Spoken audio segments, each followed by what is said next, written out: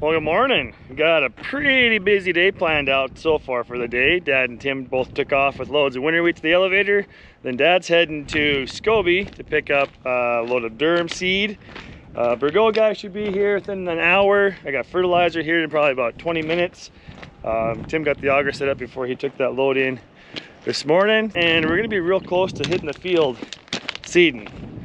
The one hang up though, a little breezy to spray, but I think hopefully that goes down here, and we'll by evening and get a load of spray done ahead of the drill and start planting today, or first thing tomorrow morning.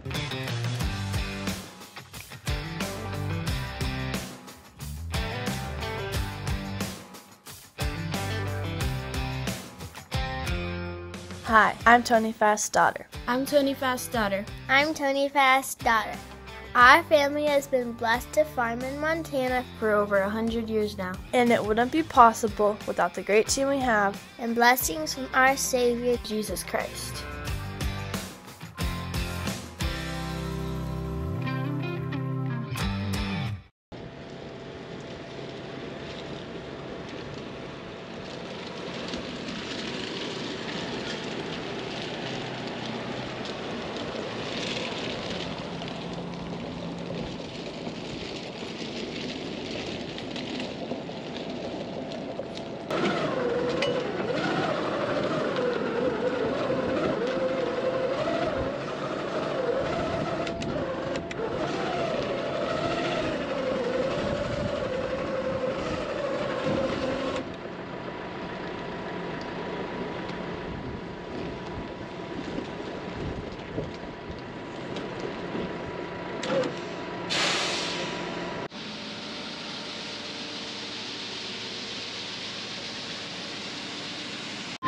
Well, the Burgo guys are here now, and they're getting walking tandems we had trouble with last year. They would stick on us if we get through a washout or whatever, and they would get stuck one up, one down. We're getting that figured out, putting a grease zerk in it, and they're adding a little spacer so they're not so tight in there. So the roads are definitely dried out and getting pretty dusty. Can't even see my trailer tires, can barely see my drive tires. So how do you know if somebody's coming up behind you? Well, you do what's called a crazy Ivan. And if you've ever seen that movie about October submarine, red, hunting, if you know, you know. You do a crazy Ivan. Move over, pull it back, look in your right side mirror, don't see anybody back there, good to go.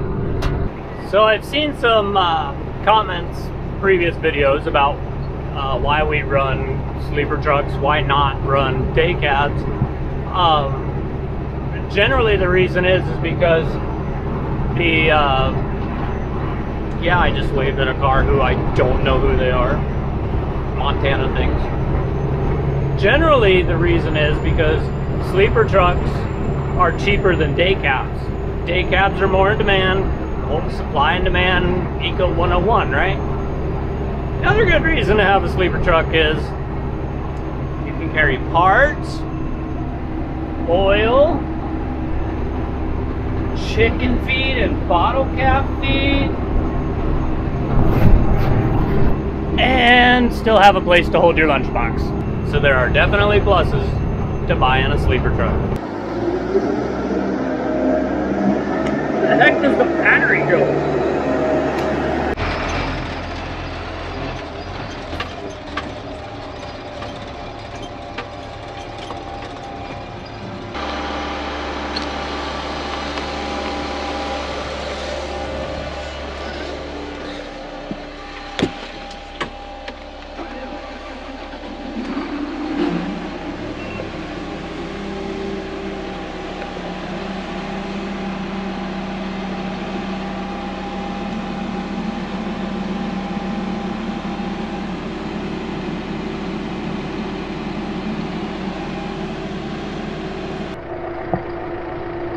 I like nailed that one. Hole in one. Do you think I caught any of that on video? No. Anyway. We got a load of canola blend. Huh. It's hard to speak English in this early morning stuff. Another load of canola blend is on its way. Should be here within half an hour. The other two bins to the west are urea, which we may start pulling some out of today to keep Tony going in the air seeder. Anyway, so yeah, load of canola blend coming, and let it drop the swing away, and then wait for him. A couple other odds and ends while I wait for him. Always busy. If you look right out there, that's an air seeder. That's our air seeder. Anyway, had to climb up here. There's other ways of doing this, but this is as high as this auger will go. And you can see how much is down in there. So when you push it over, it falls in here, but it kinks this, and that gets stuck down there. Yeah, come up and give it a smack. Sometimes you can go back and forth, but I had this thing in here so perfect I didn't want to move the tractor. And sometimes it's easier to just climb up here. So that, and I thought I'd give you a view. There's a sprayer. We got one load through it yesterday. Warren was spraying. It is an absolute gorgeous morning this morning. I'm sure Warren, it's supposed to be really nice all day. Warren will probably be here to start spraying again soon. You can see we're still dealing with some water. Of course, this is the alfalfa field, so that's not such a big deal. And yeah, there's that water out there. There's a few other places. We're not sure if the frost underneath the water is gone out yet, but we should know if there is frost and it disappears, the water will disappear within a day or two. Anyway, like I said, what a beautiful morning. Well, here goes nothing. Seat 20. What's beeping at me? Oh great, I lost GPS signal. That's cool. Seat 2023 is apparently off to a rough start. Gotta do it old school. You know, sometimes it's not always about the guy in the air seeder or the sprayer. Sometimes it's about the guy that's programming the remote on the trailer openers. And then you push and hold that button for 5 seconds. 3, 4, 1000, 5, 1000. And then when you let off, device found, add device. And the fun part, thumbing through here to put a good name for it. Got my name, rear, accept, name changed, press select, then you have to set stops. Set end stops. Accept, fully closed position, which it is. Done. To the fully open position. That'll be a minute.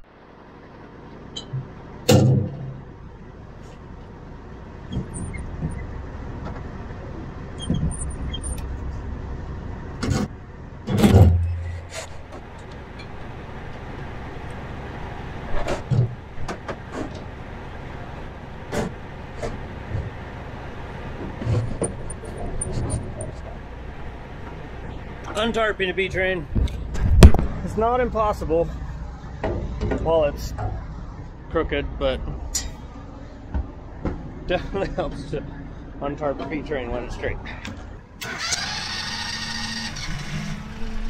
Now, there's a story behind that. Might have been an issue. If it works, it's not dumb, right? As heavy as fertilizer is, we're moving it with the auger to break up the chunks because sometimes it gets chunky.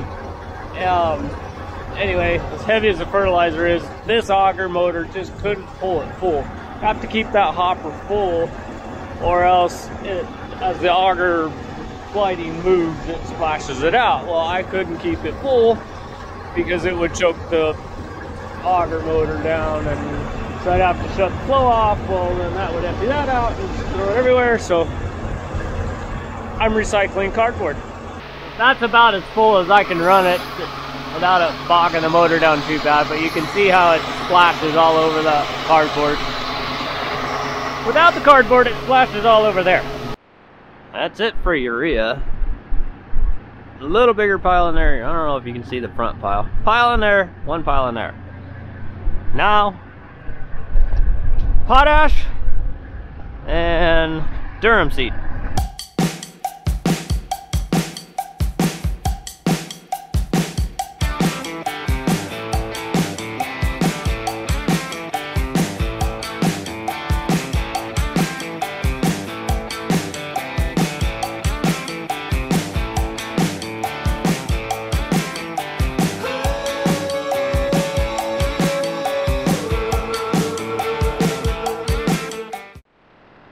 Well, there we have it. Wheat mix in the lead trailer, potash in the front of the rear, and durum seed in the rear trailer. So get them covered up and get it out to the field. Well, going back to the massive runoff situation that we have, that's obviously just a real low spot. But anyway, it kind of washed this culvert out. Just kind of. So, Warren found it with the sprayer yesterday.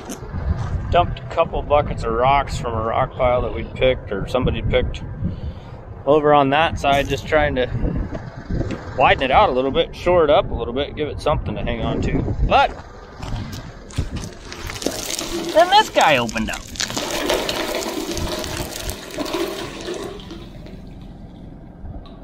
So yeah.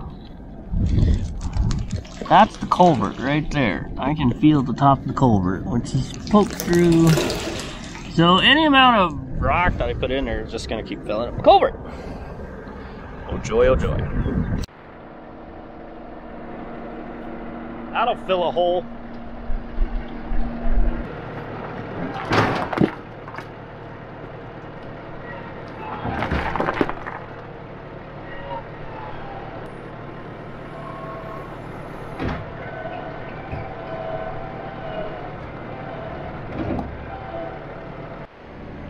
So half the fun of doing this, I don't know, culvert fill-in project where the road washed out is I got like a half-a-mile trek that I gotta go in order to get the rock that I'm trying to use to fill it in. So I got maybe 8 buckets in there. I think I've got enough, and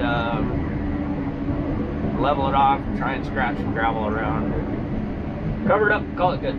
See how well my culvert crossing did. Gonna be tight.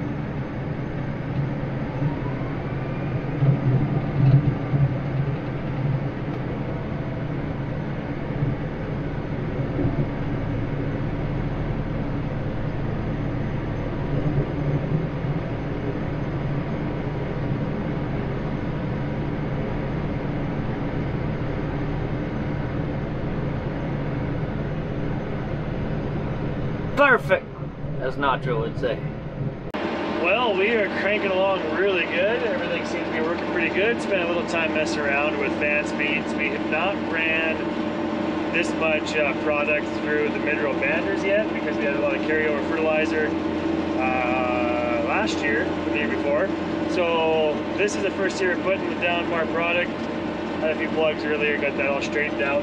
This is a Bergo 3420 model, 100-foot wide. 12-inch space. It has mid-row banders, which means the bands of fertilizer mid-row between the seed. So we got, from the outside, we got a seed row, and then a fertilizer row, and then a seed row, fertilizer row. Goes all the way across the drill, so between every other set of seed rows, there's a fertilizer row. We're also putting fertilizer down with the durum. We're planting durum right now. That is the pasta grain. They use the durum seed, they grind it into flour, they make pasta out of it. It's different than wheat. wheat is white inside, that's what makes the white flour. This is the same color as like spaghetti noodles inside. It's kind of like yellowish, translucent yellow. So that is, oh, there's like mud right there. Interesting. Uh-oh.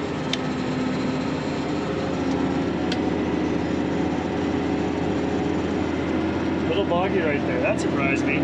The cart is a 1300 bushel. It's a 9 series. 1300 is the number on the side, so every tank has its own scale. That's super handy for calibrating. I actually haven't done a calibration. I do running calibrations, and it's using the scales and knows how much I've used and does it all automatically. So yeah, that's that. Seeding into pea stubble right now, and it's just nice and mellow.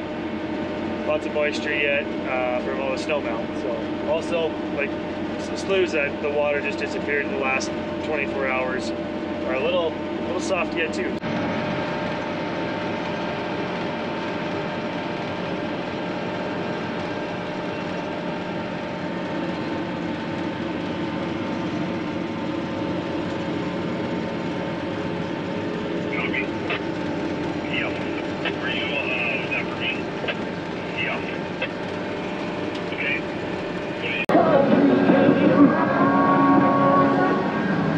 If you guys haven't heard the Hunter Brothers yet, you should go check them out. 5 farming brothers from not too far from here in Canada. Really cool music, but it is, I don't even know what time it is. I think it's 1 o'clock in the morning. 12:54. Time to go home. See you tomorrow. Thanks for watching, and don't forget, farm hard, pray harder.